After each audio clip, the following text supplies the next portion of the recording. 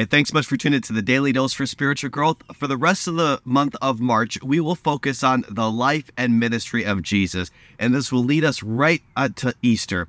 We'll go over Good Friday, Easter, the resurrection of Jesus Christ, and I thought, what better way to prepare ourselves for Easter than talk about the life and ministry of Jesus. And we'll do that by going through the book of Mark in our daily devotionals. And I encourage you to read each chapter a day, one chapter a day. That's going to lead us right into Easter Sunday. And so I want to encourage you to do that. I will just highlight, Pastor Sarah and I will highlight just a few verses, just give a little bit of context, a little highlight. But again, we could be here all day just on Mark chapter 1 today. But again, I'm just going to highlight the first few verses of Mark chapter 1. Listen in.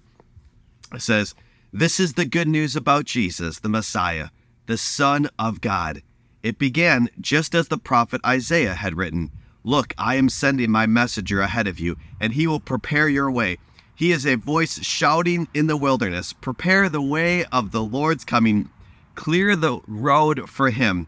This messenger was John the Baptist. He was in the wilderness and preached that people would be baptized to show that they had repented of their sins and turned to God to be forgiven.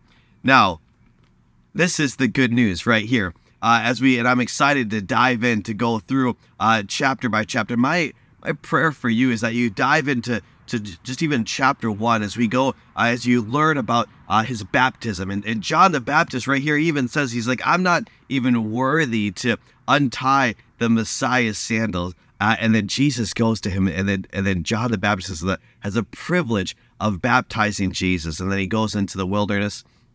But I want to focus on that first couple of verses there. As John the Baptist, he prepares the way of the Lord. And if you're a follower of Christ, you find yourself and you're questioning, hey, what should I do with my life? Well, we have to do exactly what John the Baptist did. He prepared the way and explained and showed, hey, Jesus is the way, he's the truth, and he is the life. That's what God's called us to do. So as you dive into Mark chapter 1 today, as you begin to prepare, even learning and growing and understanding what Jesus did, why he did what he did, as we prepare ourselves for Easter, let us understand that when we are a follower of Christ, he has called us to prepare the way for others. See, if you have that good news, you understand the forgiveness of your sin only comes from Jesus Christ himself. We need to declare that and to proclaim that to others. So may you be encouraged by that. May God give you a boldness and awareness to look at the opportunities that he has right in front of us.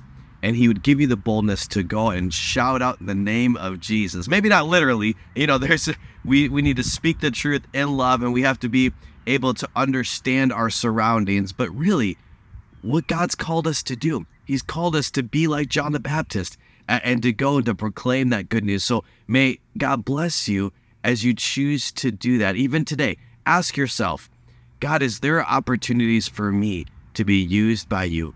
Be aware and be sensitive, and don't be in a rush where you're going. Whatever you're doing today, don't be in a rush.